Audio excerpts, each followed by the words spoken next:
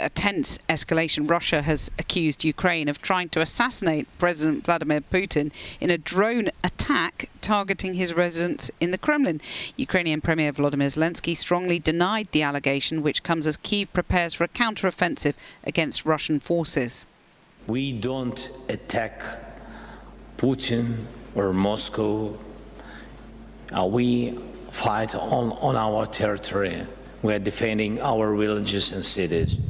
We don't have, enough weapon for this.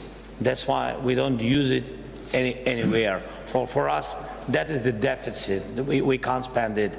And we didn't attack Putin. We leave it to tribunal.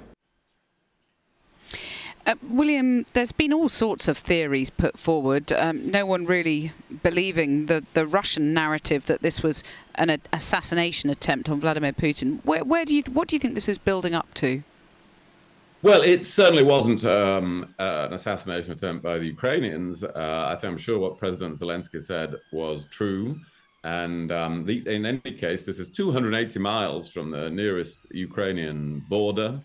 Moscow, the air defenses of Moscow have been greatly strengthened in recent weeks.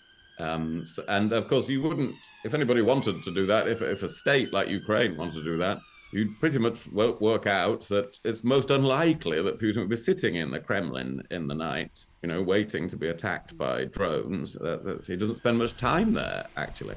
So none of that made any sense. It is possible that it is a so-called false flag operation by the Russians. It was quite suspicious that a lot of the Russian media immediately all published the same line about it, all treated it in the same way. When something unexpected happens in Russia, they're quite slow, actually, to coordinate their line. But they were very quick to do that the other night.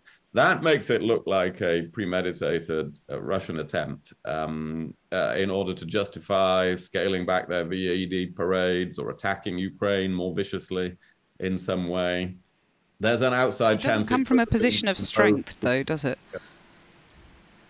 No, it does not suggest a position of strength. And Russia is in has a very serious problem now. Its military offensive has culminated. It has been running out of some of the missiles with which it tried to bring down the electricity system in Ukraine. It's awaiting an offensive from the Ukrainians. But senselessly, it still continues a war that is thought to have killed tens of thousands of people on both sides, particularly on the Russian side, since the start of the year.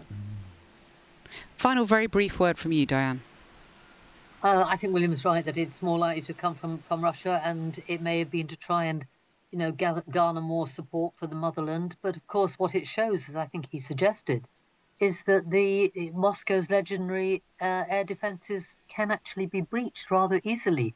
So the unintended consequences may actually be to make people rather less sure that the government has their back.